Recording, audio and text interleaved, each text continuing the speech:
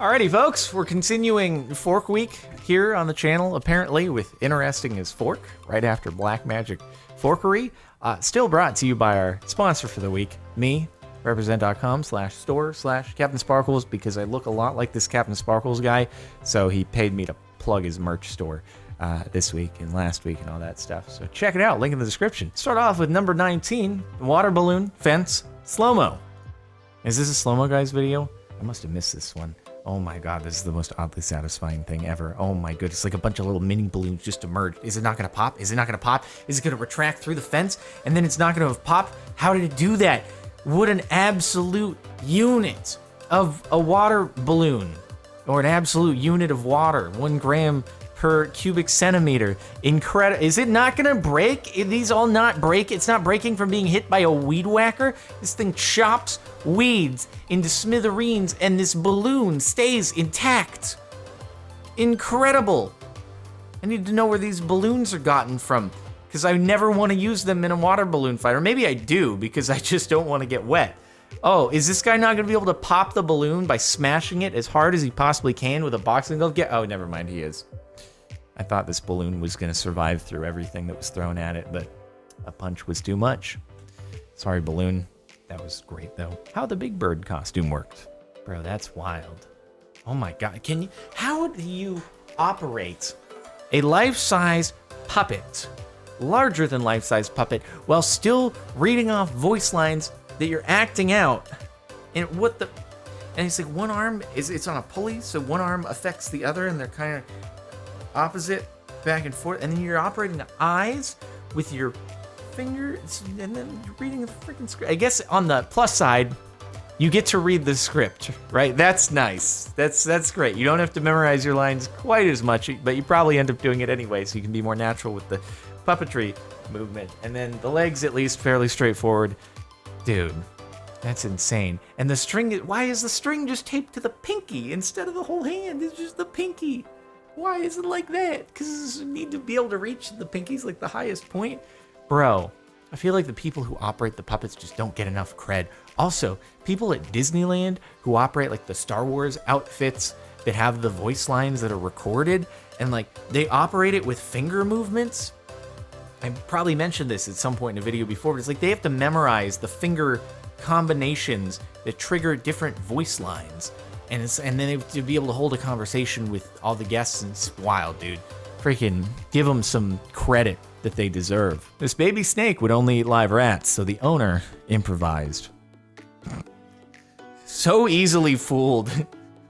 Snakes, not known for their large brains, apparently. Wow, dude, this rat's moving towards me. Totally looks realistic. It doesn't... I'm not noticing the metal race car of inorganic composition that's underneath the rat. The rat looks very alive to me. Wow, incredible. Probably taste the thing. It's like, wow, this is so much tastier than the unalived rat that I was trying to get fed earlier.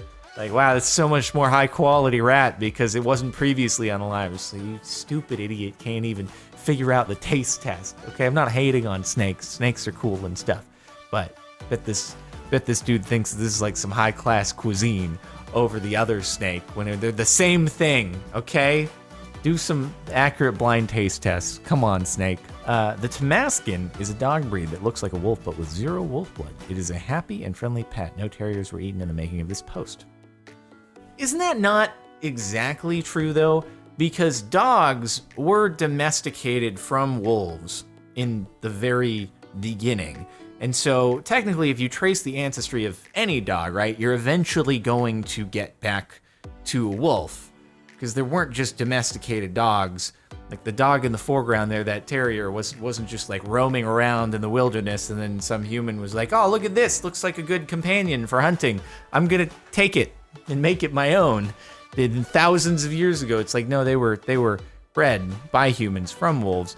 And so maybe it's just that this dog isn't super closely related to wolves. It's not like a few generations ago the parents were wolves. It's further back than that, but it just looks like a wolf. So maybe it's, I don't know. But anyway, I'm pretty sure all dogs trace back to wolves. Guess it could be wrong. I'm not an expert on dog ancestry, but I think that's the case. But that looks like an absolute unit. And, yeah, cute terrier in the foreground, too. Stab-proof vest demo at the International Security Expo in London. Okay, this looks like this looks like a baseball bat and not a. I'm gonna be honest, doesn't look like he's going at that at full force. I feel like a baseball bat hitting you at full force is probably gonna hurt, no matter what sort of vest you're wearing. But I could be wrong at the same time. But I came here for knives, okay? High performance body armor, PPSS, personal protective safety super.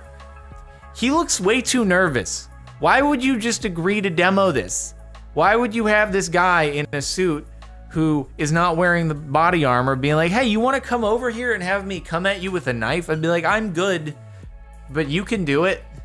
Dude in the suit's probably got it like woven into the suit or something. That's what I want to see. I want to see him taking a bat or a knife with just the thin suit, which I'm sure probably exists at this point or is being developed, so you can like sneak in crazy body armor into wearable clothing or something. That'd be gnarly, actually. I'd be interested in checking that out. This wonderful double floor glass corner on this modern stone house. From the thumbnail, it looks like Minecraft. It does look like a modern house. What it looks, I mean, that corner looks modern. It looks like a traditional house giving birth to a modern house. It's a very rare occurrence to see in nature. You don't capture it often, but when you do, you must be very quiet as you witness the home giving birth to its modern child. But I wouldn't call this a modern home. I would just call it a house giving birth. Also Minecraft. Gorilla Paw with vitiligo. That, oh my God, it looks like a human. It looks like my stubby finger. That is crazy though, dude. I didn't realize that gorillas just had nails that looked like that. Bro, it looks like my pinky finger if it's just slightly more stubby, you know? I have stubby finger, they're not quite that stubby. Vitiligo, though, is it removes pigments, I believe, from certain patches of skin. And I guess that's what's going on here. And I didn't know that gorillas could have it too, but that's so wild. Anyway, okay. Today's global temperature map, Australia is on fire. Yeah, is that, okay, so is Australia... Is that actually being caused by the fires? Because I know there are really bad fires that are going on in Australia, and if you live in Australia, I hope that you're okay.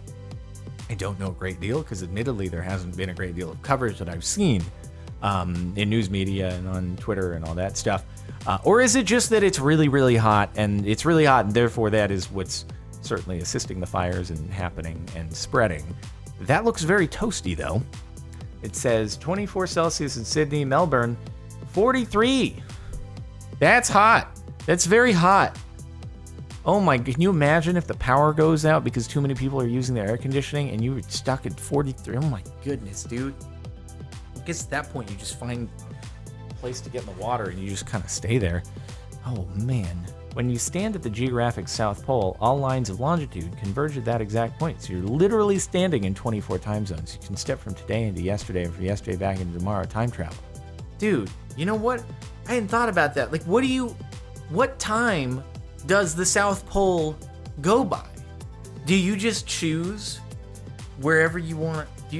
And then yeah, there is no east, west, or south. There is only, every direction that you travel in is north until you start walking around in a circle.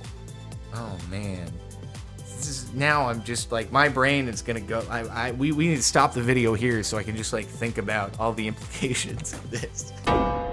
What time is it at the South Pole? Anytime you want it to be. Springbok antelope in slow motion. What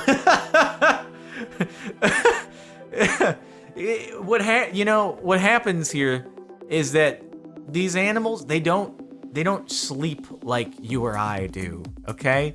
What they do is actually they are sleeping for the majority of the time that they are moving, but it's really clever. They have a system that wakes them up as soon as they're about to land, and then they're awake for that millisecond when they need to spring forward, and then they quickly fall back asleep in the air, and then it's like their body has a G-force sensor, knows they're about to land. Well, wake up, jump again. Oh, sleeping time.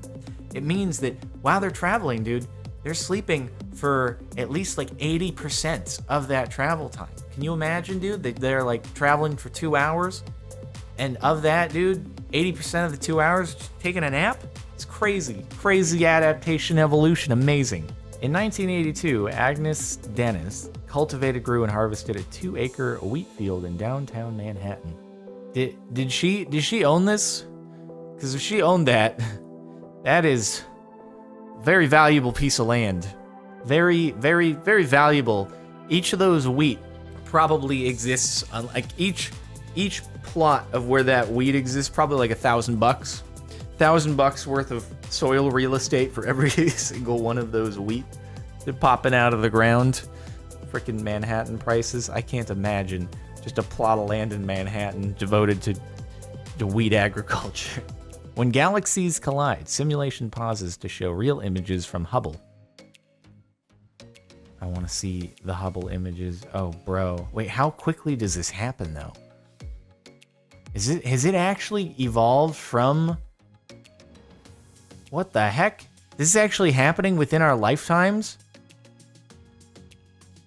Okay, that's actually pretty gnarly.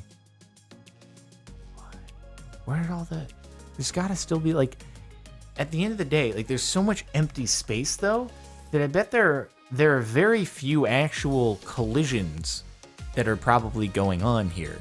It's just, like, all of the matter is kind of being reconfigured as to how it's orbiting the black holes in the center, presumably.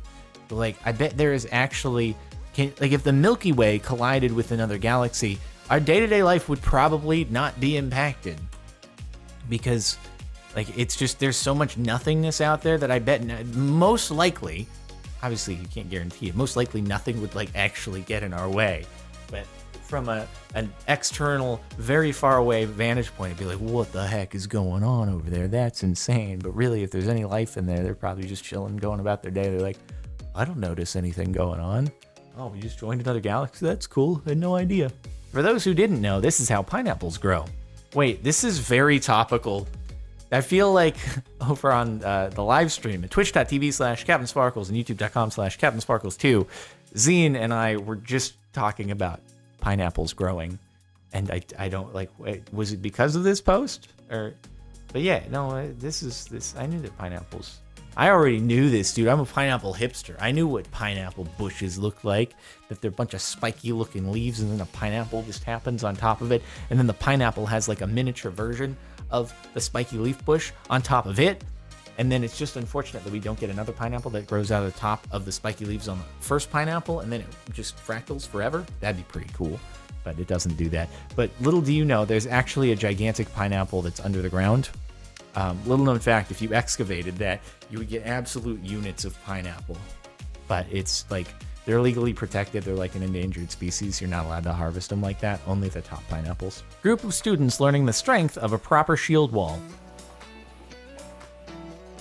I mean, I feel like if you have like 20 people and then you have, you know, 2 people on the other side, even if the 20 people are kids, you're probably going to have a hard time pushing through them. I feel like if you had the exact correlating amount of mass on the opposite side of the wall, then I don't know, you probably they'd push over. That's just what I'm thinking here. I'm thinking it's just a mass inequality problem. Basically what we have here is 300, but they're just low efforting it because they didn't go and bother to get 300 people so they could do a turtle shell of shields, which would have been the real cool way to go here, but you know, whatever. How to solve a pigpen cipher. Okay, first you draw a tic-tac-toe board, then you don't know how to play tic-tac-toe, so you draw circles and everything, and then you go A, B, C, D, G, and that stuff, and then, oh, I see. So every one of those things just corresponds to another. Gotcha. Okay, that's a thing. A 2,000-year-old green serpentine mask found at the base of a pyramid in Mexico. All right, let's take a wild guess. If I Control F JoJo, how many results will be found here in this one? Let's see. Control F. Apparently the last thing I searched for was Spark for sparkles or something. JoJo. 29. Okay, it's actually less than I expected. Decent amount of JoJo here. Hopefully nobody puts it on. Otherwise, bad things might befall the entire planet. Be careful, everybody. Be very, very careful. From day to night, today the protest in Hong Kong marks its half-year anniversary. Over 800,000 people took to the streets today, which is about 11% of the population. That's a lot of people. I feel, God, can you imagine if 11% of the U.S. population took to the streets over something? That'd be like 30 million people. Except it probably even wouldn't look this dense because Hong Kong is so small. And so 800,000 people in something the size of Hong Kong would be wild. Anyway, best of luck, peoples in Hong Kong. The top for the last month of Interesting as Fork. Sinkhole opened in a Cornish backyard leading 300 feet down into a medieval mine shaft. So what do you do at that point with your house? So can we live here anymore? Like, is that it? Is our house now an archaeological site? Like, does the government buy us out? Is insurance like, sorry, we don't cover medieval mineshaft accidents. You're out of luck on that one. It's like, okay, cool. So we're just out of luck. We just have to hope that a university wants to buy our house from us in order to take advantage of the medieval mineshaft that nobody bothered to research before they dug out our freaking foundation. This is why we have records of things. Although I guess medieval times were probably before records were taken, but still, that's, man. You know, it could have been worse. Could have been like under your actual house rather than in the backyard. So thank goodness for that, at the very least, that you weren't just sleeping and all of a sudden your bed fell down 300 feet into a medieval mine shaft. Because what do you, like, what? Can you imagine, like, at that point, someone would just like not show up for work. If they lived alone, they'd just like disappear. And then eventually, the police would end up finally making their way into the person's house and be like, what the hell happened? Like, my partner's not gonna believe this one. Oh my God. That's a world first. So thank goodness that didn't happen. All right, that's it for the last month of Interesting as Fork. Hopefully you've enjoyed. Make sure to like if you liked. Check out the playlist if you want to catch more Interesting as Fork. Subscribe to the channel if you're not already. And that's it.